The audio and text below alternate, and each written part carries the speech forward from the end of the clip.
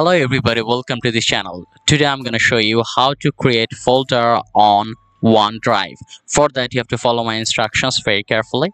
Right now I'm gonna go to the OneDrive account.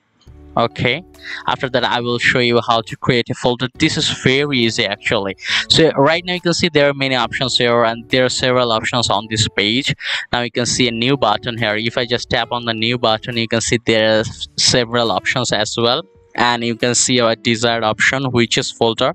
Tap on the folder button, then you have to rename or name your folder. Like I'm gonna name my folder as it is and tap on create button.